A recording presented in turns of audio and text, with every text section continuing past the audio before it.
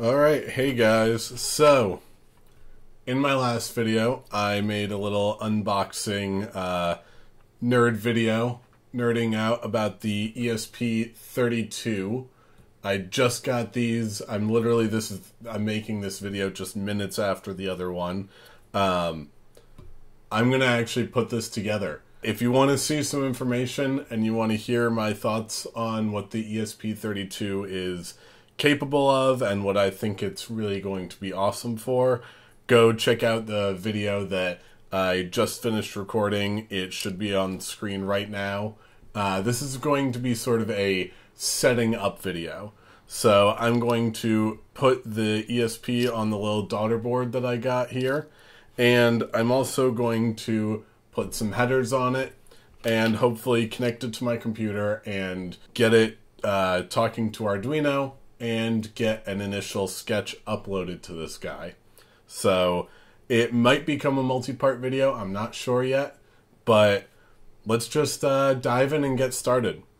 So the first thing I'm going to do is I'm going to, solder the ESP to the board here. But what I wanted to point out before I get into time-lapsing that, so you guys don't have to sit here and watch me forever, this board came with these male header pins.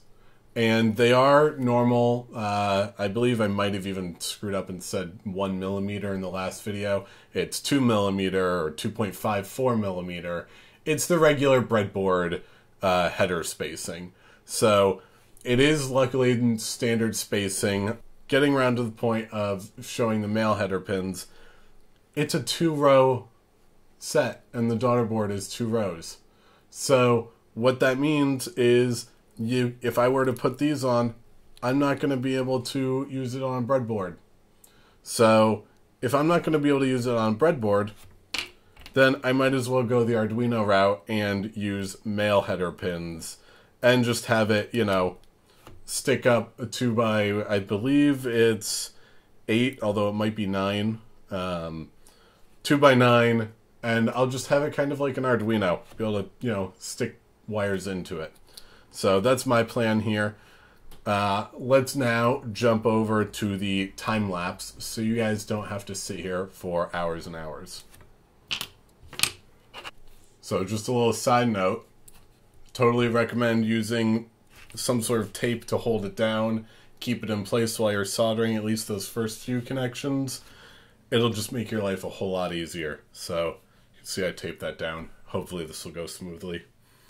We'll get to see how my fine soldering skills are.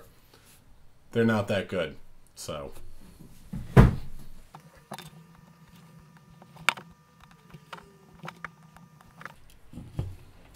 Alright, 2 pins in, and already the first one, I bridged it. You know what I'm going to do? I'm going to swap out my tip for a finer point. Maybe give myself a slightly better chance. So, just bear with me.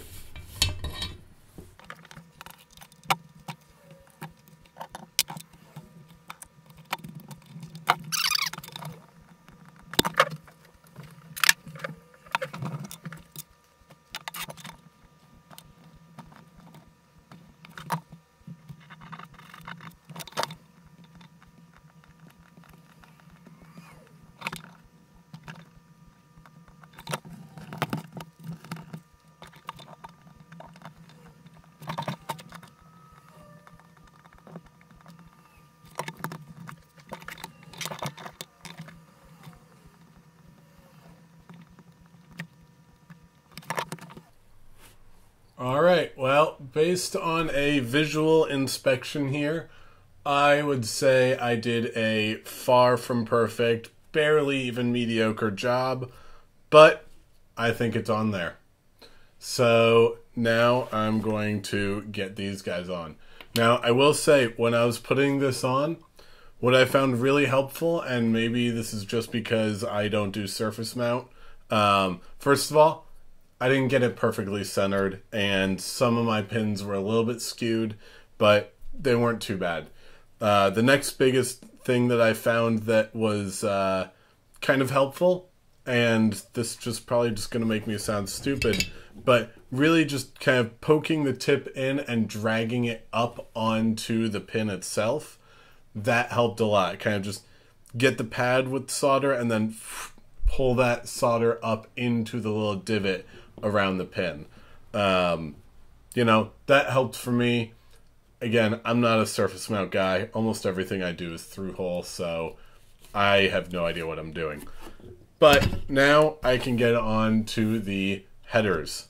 So these should go a whole hell of a lot easier, because this is what I've been doing since, well, since I was about 12 years old. So let's get that going.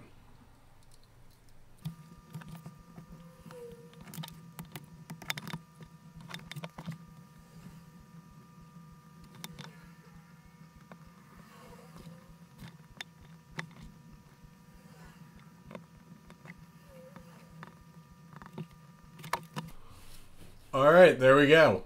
So finally I got the back soldered on too, or the headers anyway.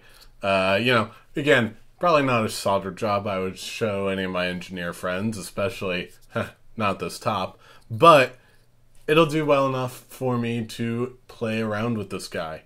So my next thing is I'm going to hop over to the computer and try to get the toolchain set up for the for Arduino. See if I can get maybe a sketch loaded on here. Alright, so a quick Google search for ESP32 Arduino gives me a couple results here, and I do notice that I'm pretty sure that the most up-to-date current Arduino core for the ESP32 is actually, surprisingly, this time it was done by Espressif. So Espressif is the company behind the ESP line of boards. So they actually took it upon themselves to create an Arduino core, which, guys, correct me if I'm wrong, but I'm pretty sure that the 8266 was not written by Espressif, not the Arduino core. I know it's got its own real-time OS that, yeah, Espressif made. So as you can see, they do say not everything is working yet. So it's obviously still a work in project, or work in progress. But they do say pin mode and read-write should work. I should be able to put some interrupts. The serial should work, SPI, wire, and Wi-Fi. So that's good. It looks like most Wi-Fi things are almost the exact same as the 8266, which should mean that most libraries are compatible. That's a really big plus. I was a little bit worried that a lot of the Wi-Fi, a lot of the libraries that worked on the 8266 weren't going to work on the 32. I guess we'll see, though. You know, it says 99, so of course there is that 1%. Here we go. I already have the IDE installed. So, okay, go to the Arduino Ide Installation directory. Oh God. Okay, so this is not going to be as easy as just directly going to the package manager. And it looks like they actually say that right up here. But let's go ahead. Let's see if we can get this going. I'm excited. I hope you're excited. All right, so we're going to clone.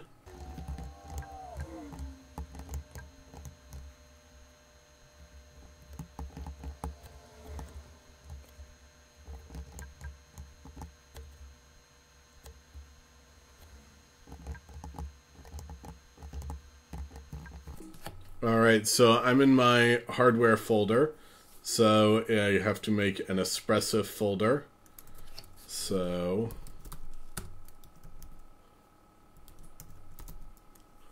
pretty sure I'm spelling that right. Sure, somebody will point out that I don't if I screw this up.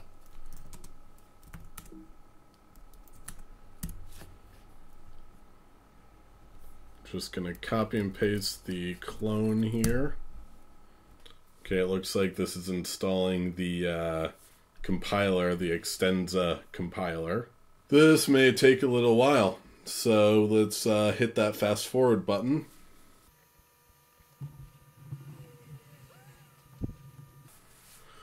Well, wow, that took a lot longer than I expected. That took probably on the order of about 10 minutes to download.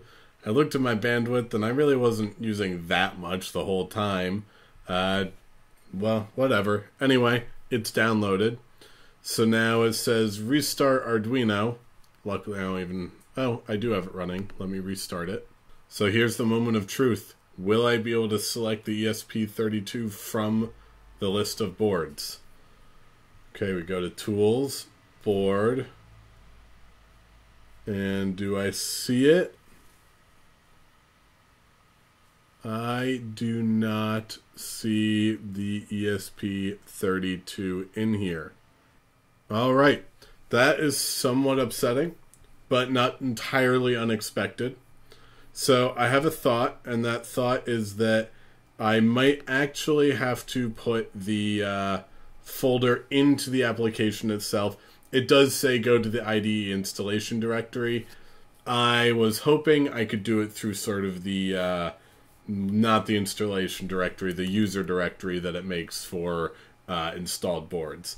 But that's okay. Let's see if I go and put it into the Arduino app directory. Let's see if that works. So I'll come in here. I'm just going to go and take this and directly put it in there. So now I've taken it out of sort of the package manager area and I've actually put it into the app itself like the instructions say. So my mistake. Thought I could get away with it, but I can't. So now let's restart Arduino. Fingers crossed once again. Making our prayers to Jinja. Alright, here we're back in the... Oh, there we go. Here are my ESP32 modules. So I'm going to just say I probably just have the dev module. I assume so anyway. I don't have any of those. I'm going to click on that. Now, here is a program of mine that uses my ESP helper library. I don't know if this is going to work. Let's see. It does use the Wi-Fi stuff. It uses a lot of things. Might not be supported. Let's compile. Alright. Let's just see. This might be a simple error. Nope. It's because of an include statement for the 8266 MDNS. So, alright, so not everything is immediately compatible, especially those written specifically for the 8266. But let's go ahead and see what do we have as in the examples. So we do have the Wi-Fi client basic, all that. So hopefully if I select one of these and I compile, we should have no trouble. And let's see, how long is it going to take to compile? Because remember, the 8266 does take a while to compile. That was probably about the same amount of time that I would expect with the 8266. That's nice. So it looks like 92.921.600 is the default upload speed.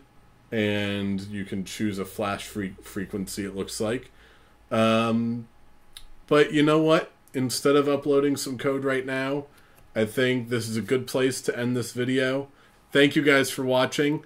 My next video, I will be definitely uploading and testing out some of the ESP32 code for Arduino, and I will be showing you guys how to upload it onto the ESP32. That's my next challenge. So I have the hardware put together and the software set up. So now I just got to put those two together and see if I can get a program running on this. Alright, well, thank you guys for watching. If you want to see more videos like this, definitely subscribe to the channel, and I will see you guys later.